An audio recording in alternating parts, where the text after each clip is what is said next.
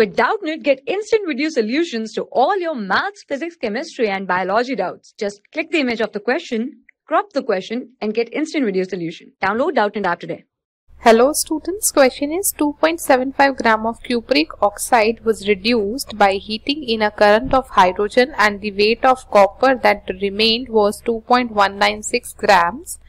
Another experiment, 2.358 gram of copper was dissolved in nitric acid and the resulting copper nitrate converted into cupric oxide by ignition. The weight of cupric oxide formed was 2.952 grams. Show that these results illustrate the law of constant composition.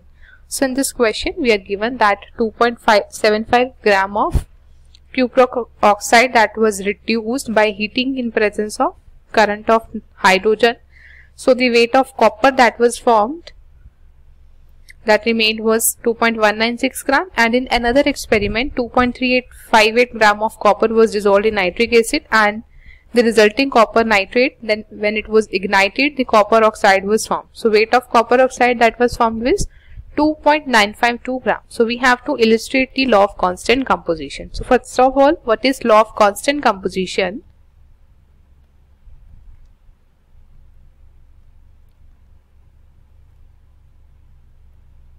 So law of constant composition or proportion, it says that the chemical compounds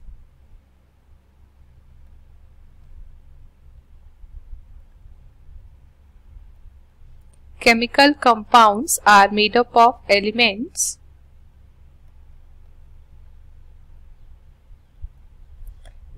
and these elements are present in fixed ratios by mass.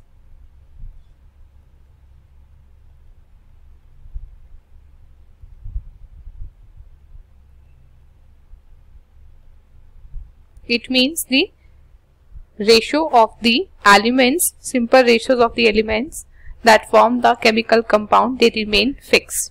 So first we are given is 2.75 gram of copper oxide was taken. It was reduced by heating in current of hydrogen and copper was obtained, that is 2.196. It means copper oxide. So it will give copper and oxygen gas. So if we balance this, it will be half O2. Now copper oxide weight was 2.75 gram initially and copper obtained was 2.196 grams. So we can calculate the weight of oxygen that is formed. So weight of oxygen, it will be weight of copper oxide, cupric oxide. This is cupric oxide because copper is present in +2 form and oxygen in -2. So it formed cupric oxide. So weight of oxygen formed will be weight of cupric oxide minus weight of copper that was formed from this. So it will be 2.75 grams minus 2.196 gram. That will be 0.554 grams. So by this method the amount of oxygen that is formed is 0.554 grams. Now in another method, when copper was dissolved in nitric acid, copper that was dissolved in nitric acid, so it forms the copper nitrate. It will form copper nitrate, and from copper nitrate the copper oxide was formed, that is cupric oxide was formed, and the weight of copper that was taken initially is 2.358. Its weight is 2.358 grams taken, and copper oxide, cupric oxide that was formed is 2.952 grams. Now to illustrate the law of constant composition, the weight of oxygen that is obtained in this method is 0.554 grams.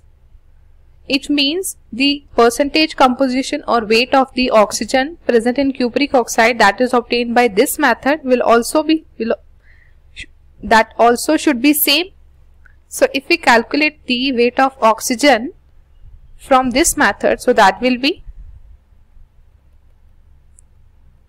so weight of oxygen will be the weight of cupric oxide that was formed, that is 2.952 grams minus weight of copper, that is 2.3 358 grams. That will be equals to 0.554 grams.